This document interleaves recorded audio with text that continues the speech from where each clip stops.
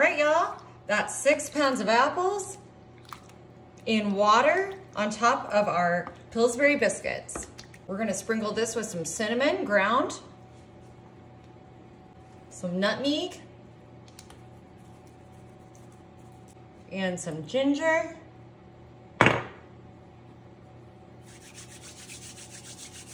Now I'm coming in with my chopped pecan pieces. And we're just gonna sprinkle these throughout our apples.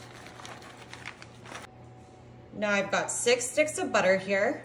Come on and follow me to the stove.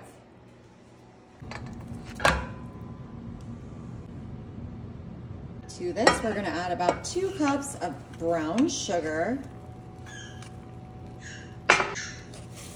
Now let's get to stirring.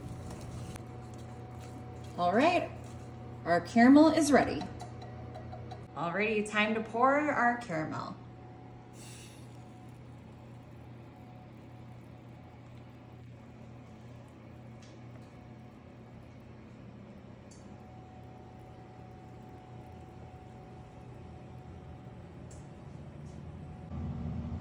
Alrighty, we're just gonna kind of smooth this out, make sure all of our apples are covered. Ooh, this is gonna be so good with those pecans, with our spices, with our apples.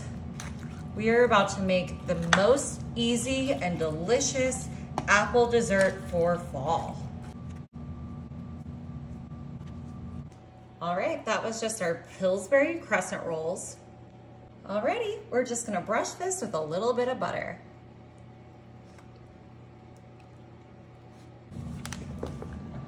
Alrighty, y'all, our apple dessert is ready to be baked. I'm gonna bake this at 350 for 1 hour, covered with foil. Alrighty, y'all, we baked this for 1 hour at 350 and then uncovered for an additional 10 minutes. Look how beautiful our gorgeous apple caramel big pie looks. Y'all, you gotta try this. You gotta make it for your church friends, for a PTA meeting, whatever big gathering you need something like this for, you have got to try this. Ooh, look how good that looks.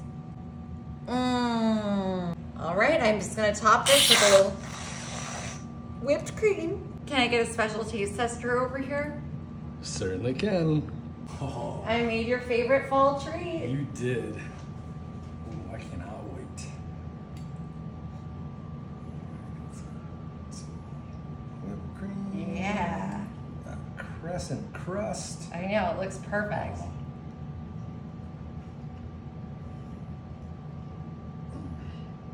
Is it good? Honey, you're amazing. This is so good. I love you, honey. You all need to try this. You gotta try it.